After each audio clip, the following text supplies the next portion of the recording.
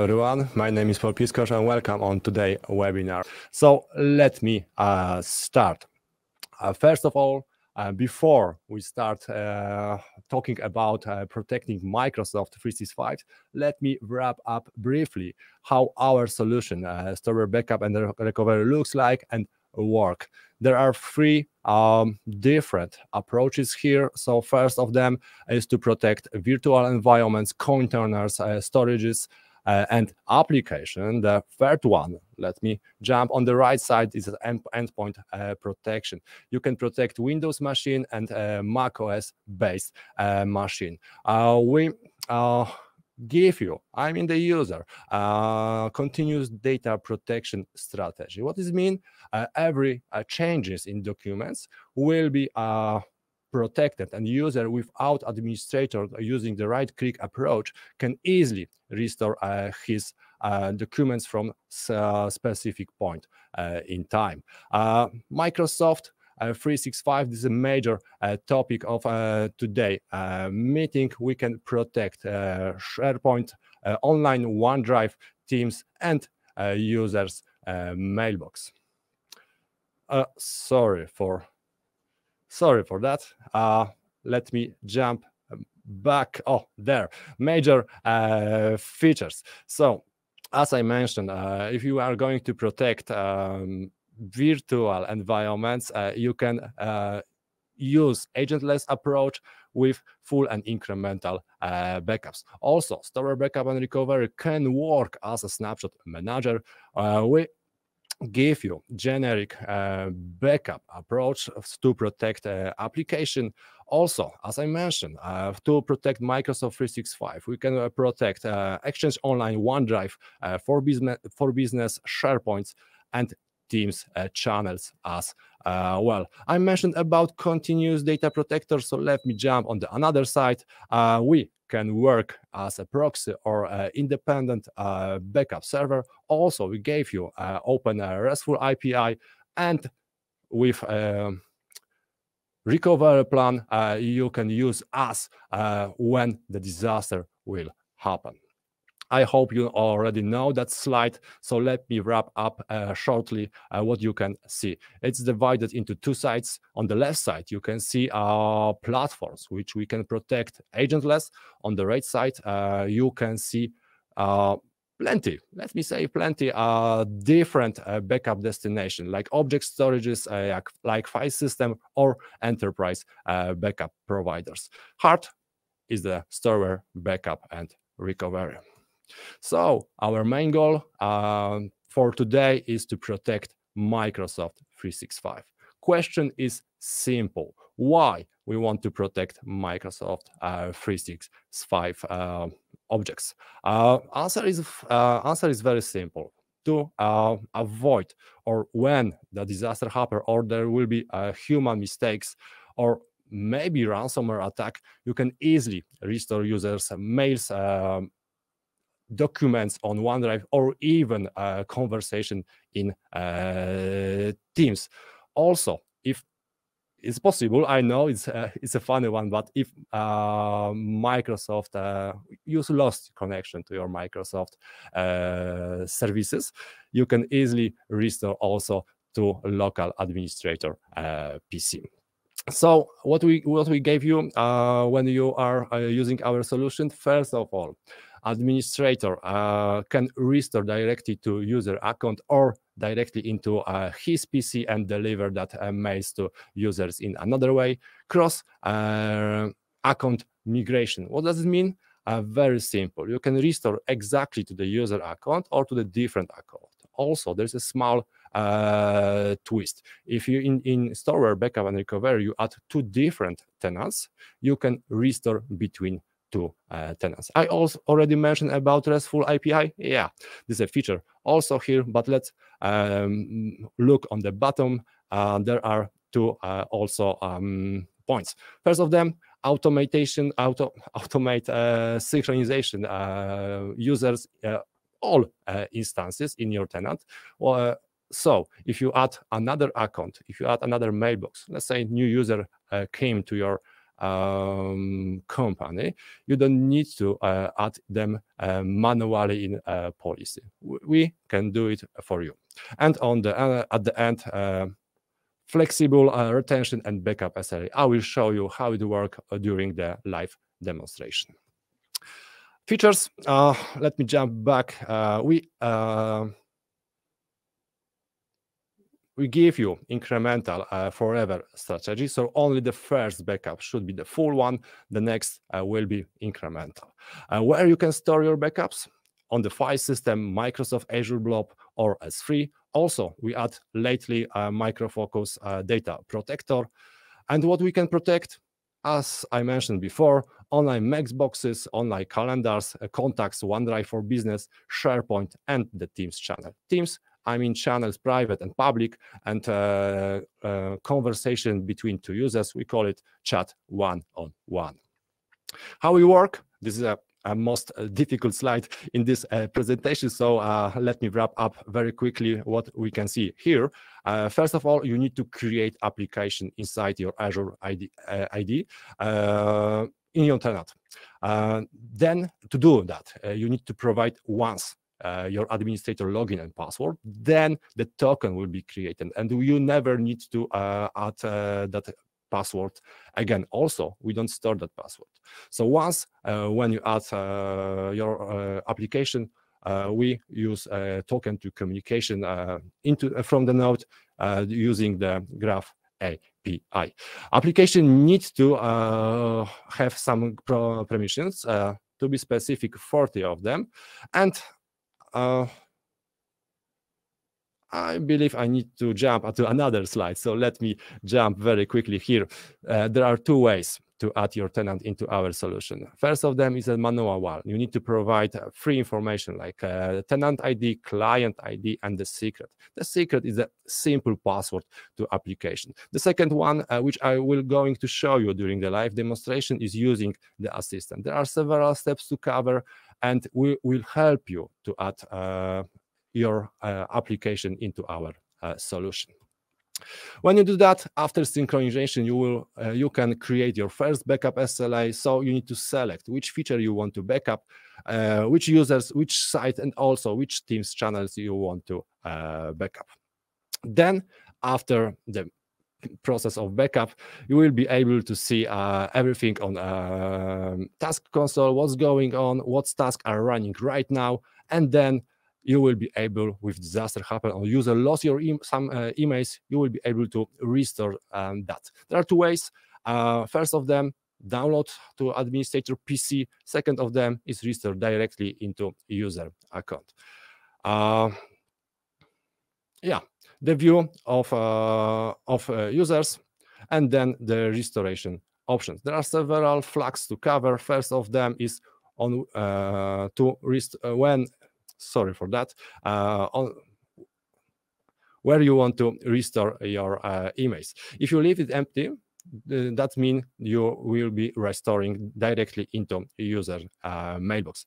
Second, the path. Yes, you can create the path, and we will be restoring directly into that path. Two different flags. So if user lost his email or delete for accident, you can restore delete files. Also, using the versioning, you can overwrite existing files.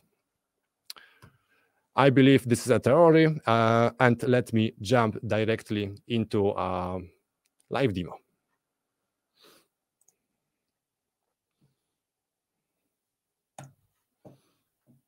All right, wait a second. So, as I promised, I will be adding my tenant using the wizard assistant. But first, let's look into the dashboard. You can easily see what's going on the main dashboard. So, how many entities are protected at that moment, the success rate of the backup, and also how much you are using your backup destination. In my scenario, there's a local file system. Also, the diagram of daily activities. So let me add my tenant into solution. How to do it? You need to jump into cloud section and select service providers. Then using the button setup assistance are 6 steps to cover. So let's do it together. First of all, you need to jump into Microsoft site and provide the authorization code. Let me copy it. And simple as that, paste here. Then, as I mentioned, you need to provide administrator login and password. There's a simple question. Yeah, I want to. And then you can close that window. So user is login, perfect. So let me jump into the next step. Create application. Yeah. Why you want to create several applications? To speed up a bit of backup process. You can ask me why. Of course, there are some difficulties from Microsoft's side. We call it the throttling. There are several ways when the throttling can appear on the user account, on the application, and also on the whole tenant. Throttling means the Microsoft is slowing down the backup process, or also can shut down the connection for several or more minutes. If you create more application, there's a chance to avoid that situation. We recommend create at least one application to every 500 users. In my scenario, there are several accounts, so one application will be enough. Okay, my application is created, so I can see my tenant ID, also the application ID. Let's jump into the next step. There are more, this is most difficult step because there is several copy-paste information here. So let me show you how to do it. First of all, you need to open this page to grant permission for the SharePoint. Then you need to copy and paste application ID, copy and paste tenant ID, then at the end, XML also need to be copied. You can or don't need to use a title here. I'm going to use a Storware as a name, or maybe Storware 1 as a name of my application. Then appear a simple question: do you trust Storware? Yes, I trust. So let me click it. Grants are done, so we can move to another step. Okay, on this view, you will see as many applications as you create in step 3. There is only one application, so let me grant permissions. All right. As I mentioned, almost 40 of them. There is a list. At the end, it's accept.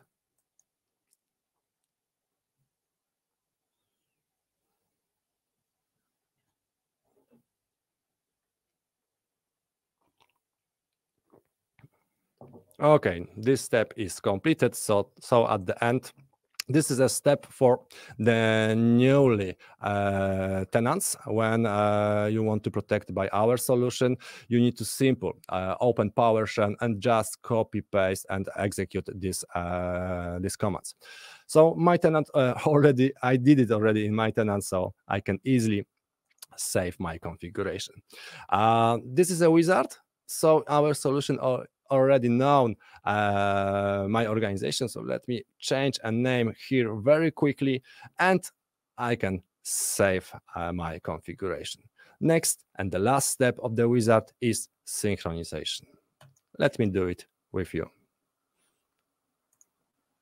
At the bottom, on the task console, we can see the progress. Right now, my synchronization is waiting. Node is attached to this task. We need to wait several seconds to complete.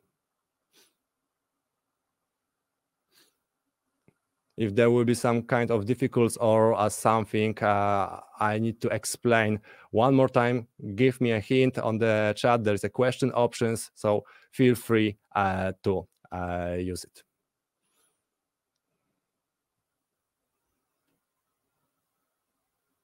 All right, my synchronization is done. So I, as administrator, can see in Instance tab my users, my sites, and also the Teams channels which I can protect. How to do it? First, you need to create your SLA. Where? In Backup SLA tab. I already did that, so let me show you how my SLA looks like.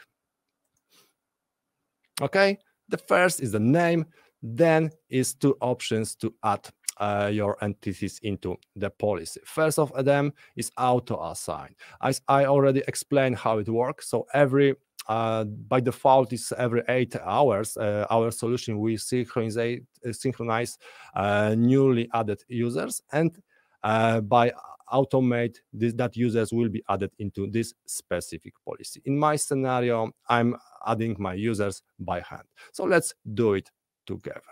Next step is the feature. Here you can select how many features you want to protect in one specific policy. Please keep in mind that policy will be attached to a specific user account, to specific sites, or to specific team channel. In my scenario, I'm going to protect mailboxes, OneDrive for Business, Chat 101, also the Teams channel. Then you can select users. As you can see, I, by the special, left the Brad Pitt not attached. Let me explain why later.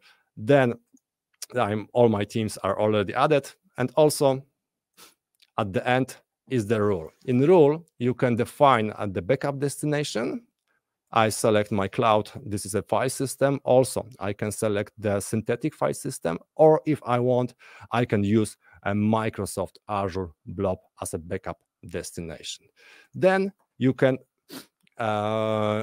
set a retention settings, different retention settings for the different backup destination. Also, when the backup should be proceed. I select the Mondays, the Saturday, and the Sunday. After save, I can do my first backup. So let me jump into instances. As you can see, all my users are in the policy without the Brad. So there is an option to add user directly into policy. So I'm assigning him right now. Okay, my user is added. Let me do a backup for the specific users. For example, the Johnny.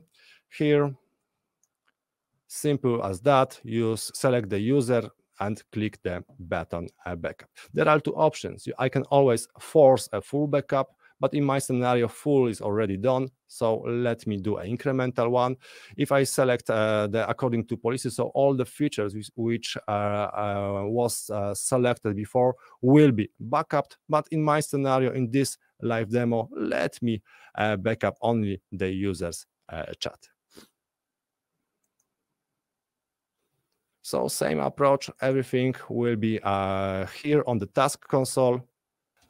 During the backup, we need to be patient for that. So let's wait together to complete this specific task.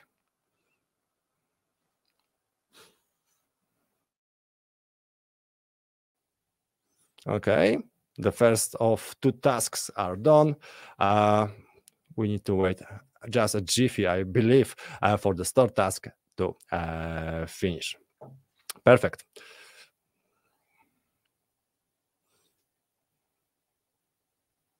Okay, 50%. But I believe this task will finish without us watching. So let me take you directly into Johnny's account, and I will show you what you can see inside every user, every site, or every team channel. First of them, statistic, very handy for administrator, divided into several sections. You can see daily activities. Also, you can see the backup statistic, like a size, time, and the transfer rate. And same situation when you click into restore statistic. I believe I did not use the Johnny to do the restore, so my chart is empty. Bottom menu, Yeah, that's true. There is no restore history on this specific user. You can see the backup history, the restore history, and the schedulers which are attached to the user. And most important part, protected data. Here, in divided into sections like archive, like Mailbox, calendars, contacts, OneDrive, and the chat, you can see the protected data. Let me show you the tree. This is a tree which a user, to be specific, this is a Johnny account. Yeah, this is the same tree which you can see this is the same tree which user can see in his mailbox. So in the inbox are the several emails. Also, let me show you the conversation one-on-one on this specific user. Let me jump into the Morgan Freeman and the Johnny Depp, and let's try to restore this conversation. I'm going to use the download option. So after several seconds, of course, the task needs to be completed. As you can see, my backup is done. That's a good one. Perfect. So let's wait together for the mode part.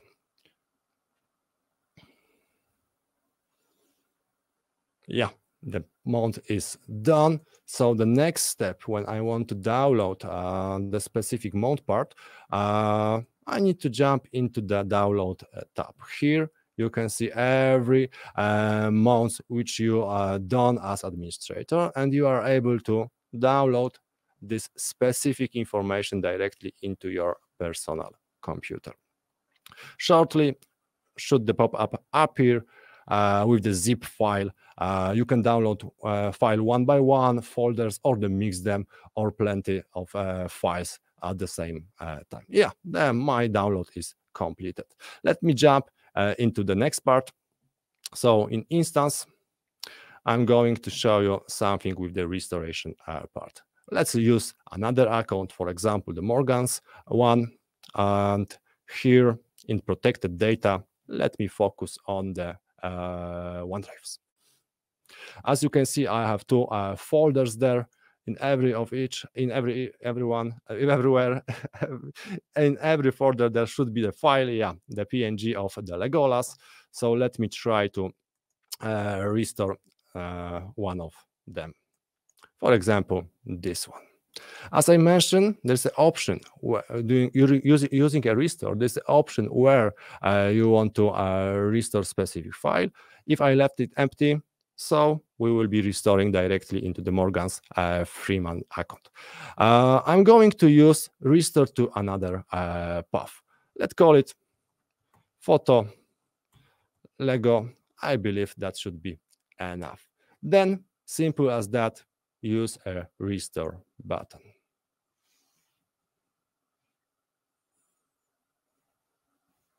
Same situation, every action which you done as administrator should appear here in the task console, also the restoration part. And as already you know, we need to wait a second. My account of Morgan is here. Let me focus on the OneDrive over there. I created the new folder, and shortly we should be able to see the new folder over there.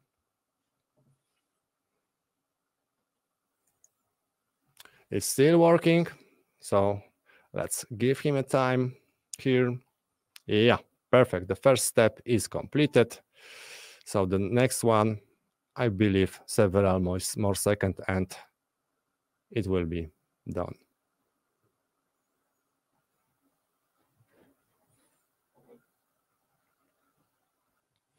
During the backup, during the restore, you need to be a bit patient. So I believe you are still with me.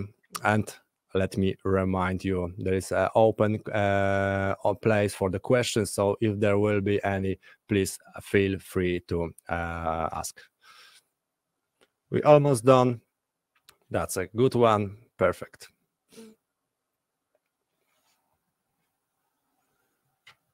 Nice. So this is a cleaning one, I believe. Yeah, perfect. There is a new created folder with the restoration of Legolas photo.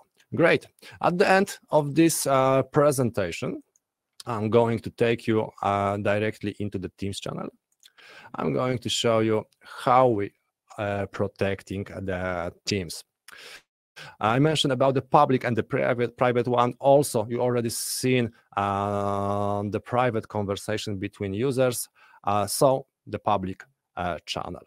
Same situation, same approach in every entities, and also you can see in protected data last 25 information between users in this specific channel, including the file, including the GIFs and photos, for example. And please keep in mind the whole conversation will be restored. So 2 options to do that. First, you can download the conversation directly into your PC as a HTML file, or restore directly into the user's Teams. So let's do this together. Okay, same situation. Task created. Task console. In Task Console, we can see what's going on right now. And as always, during the restoration part, we are waiting.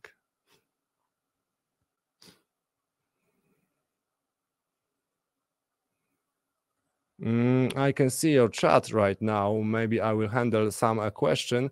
Pradeep, you asking about the 500 user per application. Yeah, we recommended to use at least 1 application on every 500 user.